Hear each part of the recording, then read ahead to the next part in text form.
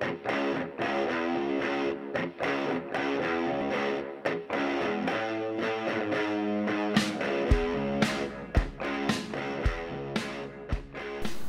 evening, everybody.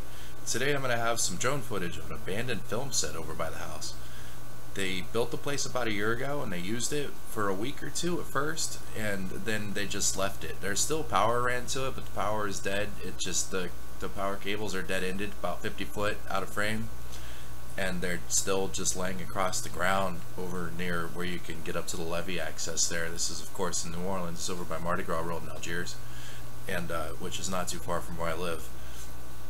I needed to get more time, more experience flying my new drone, and this is just the perfect opportunity to check this place out and to see how overgrown it's got.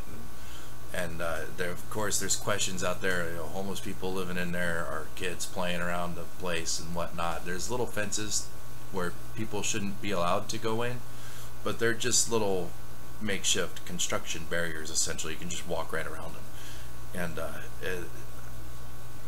well, just check out the footage and let me know what you think in the comment section below, and enjoy your Sunday evening. Like, Sunday evening at the time of filming this. Night.